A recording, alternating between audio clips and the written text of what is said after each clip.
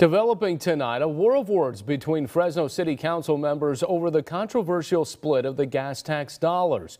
Councilman Gary Bredefeld firing off this tweet just a few hours ago. It's in response to 4 council members saying South and Central Fresno should receive more gas tax funds than Fresno, North Fresno that is. Bredefeld calling it, quote, class warfare politics.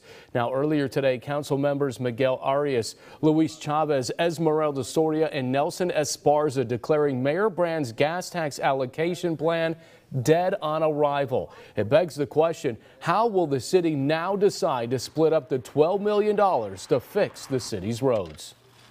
This day means today is the day when we start to turn the page on the tale of two cities and start to put our money where our mouth is. The battle lines are drawn. At the heart of the matter, the cracked and crumbling streets and sidewalks of Fresno. It's not about just being equal, it's about equity. If you have a neighborhood that has cracked sidewalks, that has no sidewalks, that has potholes, you should invest those dollars amount in the areas that need it the most.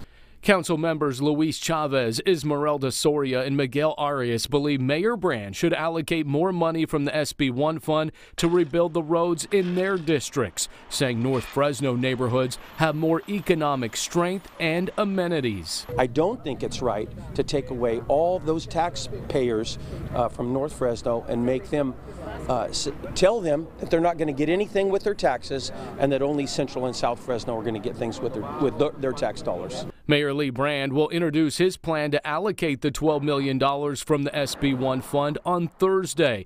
But he did get out in front of the strong opposition he's facing, saying in part, quote, crumbling roads and sidewalk cracks don't have political affiliations or agendas. His proposal is simply a slap in the face of residents in South Fresno because it doesn't treat us as if we're one full city.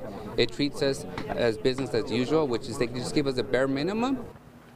Now, Councilman Gary Bredefeld and C. Brandout will be holding a press conference of their own tomorrow morning. The mayor says they have until May 1st to submit the project plans to Caltrans.